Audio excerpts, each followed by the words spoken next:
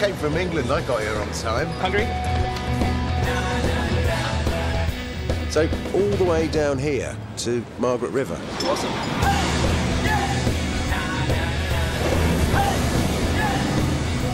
What do you get if you mix a rock star farmer with a skateboarding chef? You get a road trip, adventure, and recipes that rock.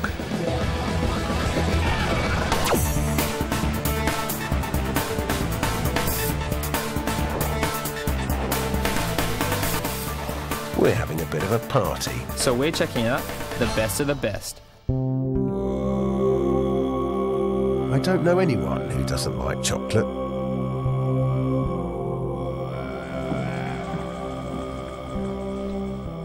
Okay guys, before I can show you how we make chocolate, you've got to put these on. Sure. Thank you very much. The smell in here, it's like walking into a mug of cocoa. You look cute, mate. Thank you. So that's a dried cocoa pod. I didn't realise that was so big. So to get the beans out of it, Pretty hardcore, aren't they? you just hack them open and out comes the beans. Bit of an instrument as well. Yeah guys, I'll show you now how we grind our beans down. That's like Willy Wonka. A lot of people think we've put water in there. What it is, it's the oils or the cocoa butter that's melting. That is very sexy.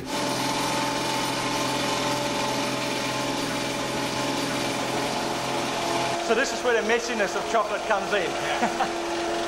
So normally by the end of a grind, the room's covered in chocolate. So thick. Oh, look at that, yeah. They're very thick, Goopy. Oh, wow. but you can see it's very bitter. Like sucking the moisture out of my mouth. Exactly. Oh, wow. It's like eating mud.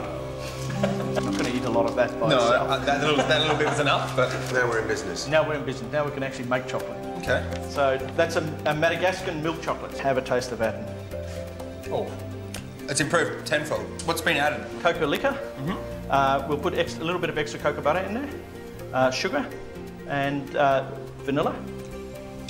Oh, that's bliss. Okay, guys, this is our playroom where we finish off our chocolate. Right, Hey, Ruth. Pleasure to meet you. There you go. Right, Alex. Would you like to come and have a play here? I mean, Yeah. What we got here? We've got snakes, flowers, We do bogged frogs as well. Truffle salt, truffle salt and rosemary. Yeah, that's nice. strawberry, pistachio, and rose. Yep. You can pour your own while he's doing that. Put it down the whole time. Okay. Next one. Chocolate here close. And then take it off. Very And this shakes it all down and shakes it flat. Well, that happens quickly, doesn't it? does. This isn't bad for a novice. There you go. So it's quite sweet, so it'll take quite a lot of salt probably, won't it? Yeah. Oh, the crunch of the salt. It's really lovely. fantastic, isn't it? It's Knockout. really delicious, isn't it? Oh, You winning over there, mate? well, I thought I was until I saw what you're doing over there. Wow, it's like a Jackson Pollock. Jackson Pollock. What do you reckon, mate? Have a trouble? That's brilliant. You can have a job here any time. It's so delightful coming round with you, Gabrielle, because you obviously really enjoy it. But you haven't always been a chocolate maker. No, I used to be a lawyer. A lawyer? Really? Yes. What kind of law? Commercial law. It's quite different, but all our customers are happy. We don't get too many unhappy guys.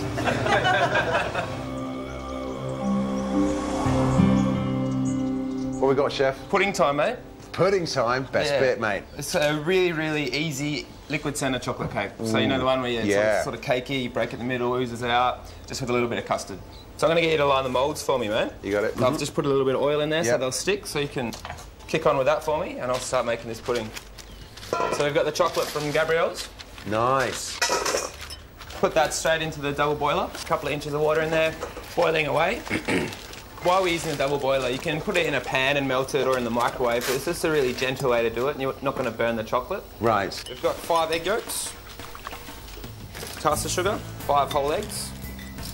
So we just get these beating on a sort of, you don't want to put it too high straight away because you'll have eggs and stuff flying everywhere. Turn the speed up gradually as you go. And so we just keep stirring this chocolate around just so it melts nice and evenly. So with that, the butter, we've got equal parts butter and chocolate. So it's really healthy pudding. And we're going to add egg yolks to that. And we're going to add a heap of eggs and a bit of sugar. The butter's made it really runny, hasn't it? Yeah. Got that lovely shine to it now. So they say chocolate's a substitute for something, Alex. Do you know what that is, mate? Yeah, I prefer sex, personally. Okay, so that's all melted through now. So in a couple of batches, we just want to pour that on, probably, say, 4 goes. And we just want to fold the chocolate onto it. So by scooping under and just sort of flipping it over, turning the bowl as you go. Ooh. Actually, that isn't a substitute for sex, that is sex. So it's just got 50 grams of flour, so it's just a very little bit of flour, just to give it a bit of stability when it cooks. All right, and then we're just going to pour this into the moulds. We will get a bit of rise out of this, so we'll go about sort of just over halfway. Oops, try not to get it over there. You've done a pretty good job lining these, mate, but I'm sort of mucking it up now. And this is another thing about pastry work, it just gets so dirty. Dirty work, but someone's got to do it. All right, mate, you can have a bit of mousse. I'm going to put these in the freezer, and we're going to make a bit of custard.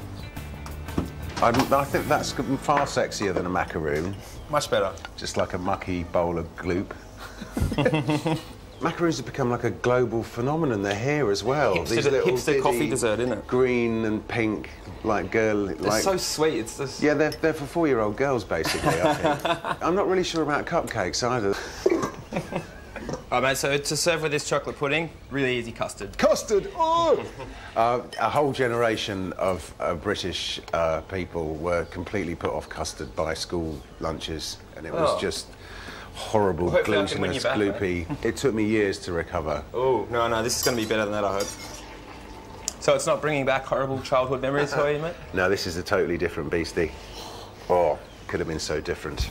All right, mate, so the chocolate cakes are frozen, the custard's ready. I reckon we get them in the oven. 180 degrees, 15 minutes.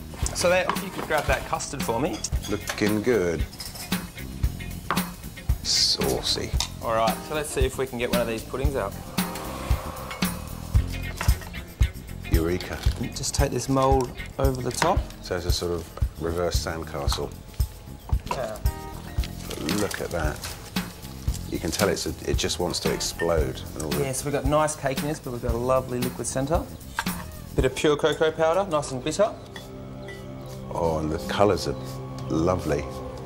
Bit of orange zest, got our chewy berries. And that's it, mate. If you'd like to do the honours. Well, I reckon I can revisit custards. Now's the time. Whoa, look at that. And you get that lovely fragrance from the orange. Oh, it does. Go on, you carve. All right. So here we go. Oh! So it's nice and cakey. We've got a lovely runny centre. I think I'm going to beat you to it here, mate. Thank you very much. Oh, so you got to make sure you get a bit of everything. Oh. So easy to make. You can make them in bulk, leave them in the freezer, whack them in the oven when guests come round. It's a keeper.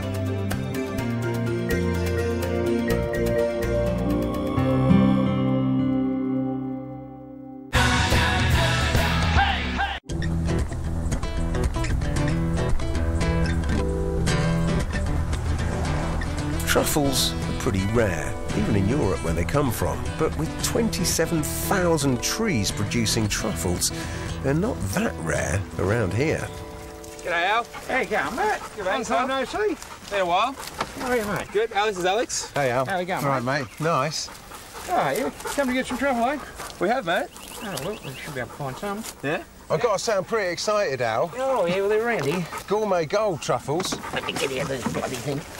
These are some of the most expensive things. Third most expensive food in the world.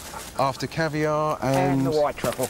The white truffle. OK. What kind of trees are these, Al? These are the hazelnuts here. We've got oaks scattered amongst them. And it really works, because a lot of people have tried it in Britain. I planted 3, absolutely useless. But yeah, no, it works. This orchard has produced, on an average, 400 or 500 kilos a year off 5 acres. And the good thing is the quality level of it, acceptance of the quality has been phenomenal. You don't get compliments from French, and I did. Is that right? Yes. It's because it is quite scientific, isn't it? You take a standard-ish hazelnut tree, yep. and then what do you got to do? You inoculate it. You put the spores on the roots. Quite fiddly business. There's a technique to it. We were lucky we cracked it fairly quickly. All right, so these days Ben's doing all the hard work? Oh, well, he's carrying me a bit at the moment. Yeah, no, he's getting trained. How many acres of orchards you got, Ben? In this older part of our orchard, we've got up to 3,300 trees. Have you got like one tree that's like your best tree that gives you them every year and some give you none, or is it just... You start to try and work that out, you drive yourself nuts. Some of these trees will produce a truckload one year, next year they'll only have a light amount. What's the challenge is getting the soil right? The high challenge is growing the trees, getting everything in balance. And so, Al, when you had the idea to start growing truffles, did people call you crazy? Oh, yeah, they still do. They still do? Well, don't you want to keep it a bit quiet? Because, I mean, people, it'd be quite easy to just nip in here and dig a few up, wouldn't it? Oh, you're going to give me shooting practice? Please do. Do you remember finding the first one? Yeah, I remember finding it. I know what tree it is. I just sat there and went, you freaking beauty.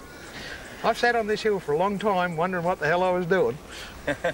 I can't think of anything more brilliant than growing truffles. How big's your checkbook?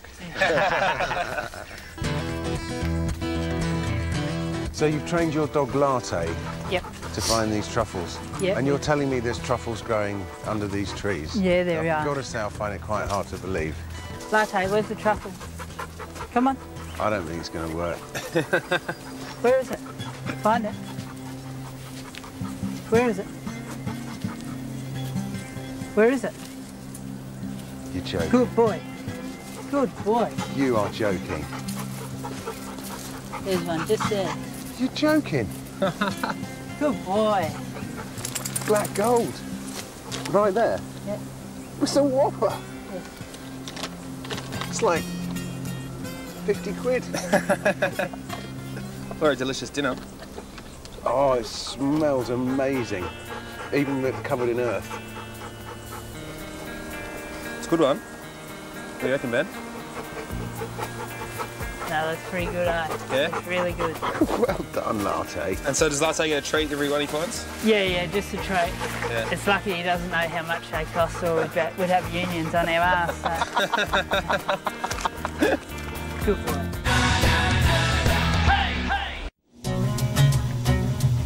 Wow, look at that. Far out.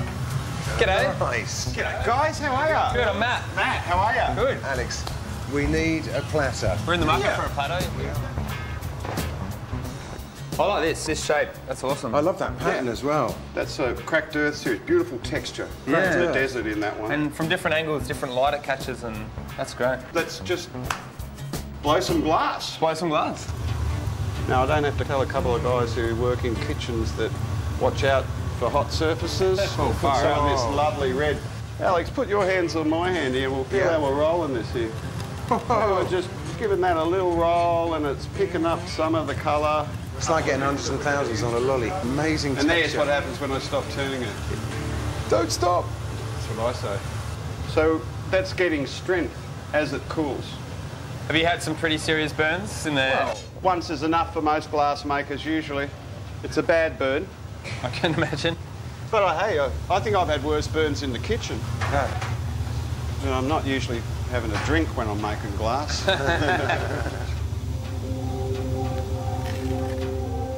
Good to see you got your safety boots, man.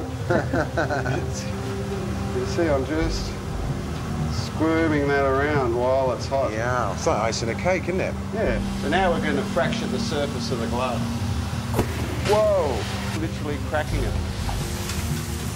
It's like a dragon's egg. Brilliant. So Alex, Yes. we assume the position. Blow, don't suck. Blow, don't suck. Just gently, like you were blowing out a couple of birthday candles. Blow. I can feel it enlarging. It's getting bigger. You let me turn it, you big strong boy. That's it. Stop. Okay. It got bigger. Yeah, it sure did. Alex gives another little puff on it. Oh, Matt, do you want a puff? You haven't had a puff. Yeah. Go and have a puff. It's a bit harder this time than he did because it's colder. And stop. We're going to make a little pedestal. On she goes. That's actually cool in the glass, believe it or not. The flame cools the glass. Pretty much. Smells lovely. Yeah, that's a Jarrah floorboard. If you ever come to our place, watch out in the hallway. Now, how do we get it off this blowing pipe? Like that. There you go. Hey! All right. Whoa. Far out. Look at that. There it goes. So there's that plate. Wow. Nice and smooth on the inside. There's our design work on the outside. That's perfect. We'll give this a little flash of heat. How wide is this kiln? Wide enough so I can make plates. That's mental. I'm tripping out looking at that. Hey! Ta-da!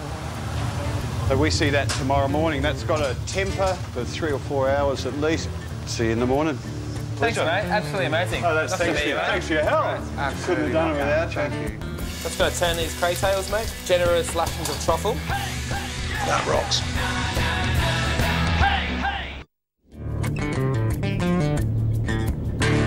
So I was having a coffee at Lewin on Sunday, and the crew were all getting quite excited because I was standing next to the bass player from a band called the Kibosh. Oh, wow. Have you heard of them? I have, yeah. So anyway, we get chatting, and he's now a potato farmer. So I was like, well, you've got What is it with you bass players becoming farmers? Well, anyway, he's going to come and show us his wares. He's going to be here any minute. So that's Great. quite exciting. Cool. Come in, Dave. Hey, guys. Wow. Nice. Thanks for coming. We're both bass players who grow potatoes. Personally, the bass playing's going fine, but the potatoes were a bit of a disaster for me this summer. So it's really lovely to see these healthy-looking That's the specimens. thing about spud. You put something this good in the dirt and everything wants to eat it. Every bug, every worm. What have we got here? Well, you've got Maris Piper there, mate. They're a great roasting variety that can also be fried. They've got a great fluffy texture. And something like a Kipler is a super waxy. It's my favourite potato, Kipler. They're good fun. They're buggers to grow, but they're great fun to eat. And you're going to love the Cuscos or the purple Congos because they're purple and purple all the way through. Wow. You're going to cook something nice? Mate, I'm going to do a flash potato salad. Great stuff. Truffles, bacon, crayfish, Kipler potatoes. All right, I'm going to get out of here before somebody makes me wash them. All right, so I'm going to get this this pan on. Just going to throw this bacon in. Bass players, nice blokes. Watch your back there, mate. Just going to strain these. These potatoes are just a bit of water, generous amount of salt, and we've just cooked them till we can just put something through them really easily, so it's nice and soft. You got it? Straight back out. Boiling them in the French-style hole. Yeah, in the French way, yeah. Okay, so we're just going to take this cray and take that out. We'll use that for something later. Just whack him on the sink for me, mate. Hello? No, I can't talk now on the telly. Bacon straight in. We're going to leave that pan. Just going to split this cray tail. Beautiful big crayfish. Potatoes don't really have a very sort of decadent reputation, do they? But we're definitely taking them up market here. Exactly, yeah, we are. So we're going to fry this crayfish in the fat of the bacon. We're just, keeping all those flavours happening. So, mate, do you want to start chopping these spuds for me? You got it. I'm just going to turn these cray tails, mate. Got a nice little caramelisation there. So we've got the truffle from Mr. Blaker's. Oh, that's the stuff. So, generous lashings of truffle. How good does that truffle smell? Yeah, as it hits that hot bacon, it just goes bang, comes to life. I'll just check it's all right. Yes, please. That'll be good, mate. They are the best tasting black truffles I've ever had. Yeah? They tend to be quite woody, the French ones. These are really... It's really fragrant and lovely. Okay, so we're going to use a few little soft herbs as well. Just a little bit of dill. Just some chives. And a bit of flat leaf parsley, which we're just going to tear up. Okay, mate, they can go straight in. You got it. Bit of fat in there as well. Bacon fat's the bomb. So this cray, we're just going to pull it all out. As you can see, it's still quite opaque. We've only just sort of seared it. But everything's warm in here. The residual heat will carry on the cooking, so don't be fussed that that's not quite done yet. Okay, and then we're just going to run the knife through this cray. That is a world of delights, mate. Nice little lug of olive oil. The smell that's coming off that is all kinds of wonderful. Nice hit of sea salt. We're going to take the plate. Yeah, I think this is the one that's worthy of the plate. Okay, so we're just going to get our hands in, massage all these flavours together. But oh, mate. Have a smell. I can smell it from here. Straight on your plate. Bacon, truffles, crayfish, and the nicest looking spuds I've ever seen. Well, mate, it's a hot dish. It was a hot day when we made the plate. And we've just got a few nice little fluffy bits from the garden, so we're just going to just dress these over the top. Got a few little flowers in there and some citrus leaves. Oh, mate, that is a picture. It's a kind of a picture that needs tasting. That is an amazing bouquet. Oh, it's so creamy, those spuds. They're beautiful. Aren't they good? Aren't they good? Even with all these flash ingredients, I think the spuds are still the real hero of this dish. That rocks.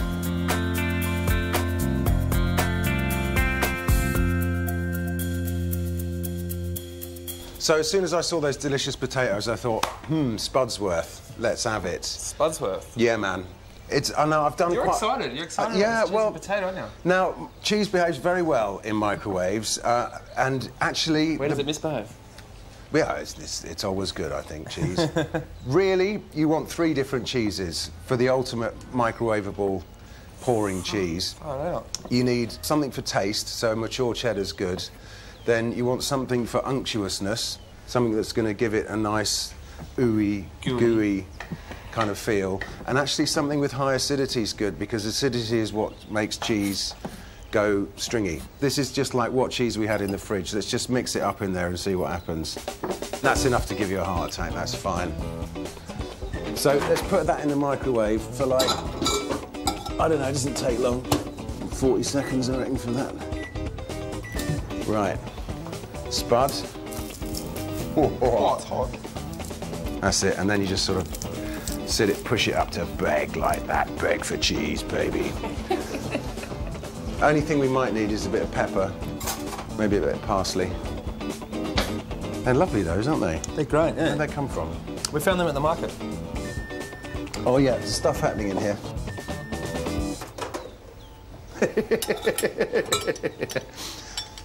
Oh, wow. Right. Ooey gooey. That. Oh, wow. That's not a disaster with 2 old bits of cheese out of the fridge. It's a pretty good potato, though. Bit of pepper. Parsley. Looks almost good enough to eat.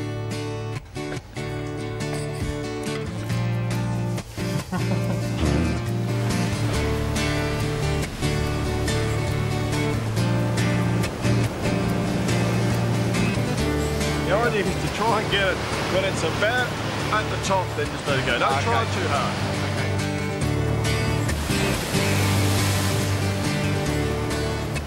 I'm not going home till I've caught a fish.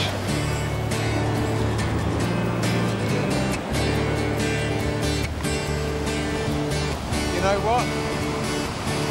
This'll do. It'll do.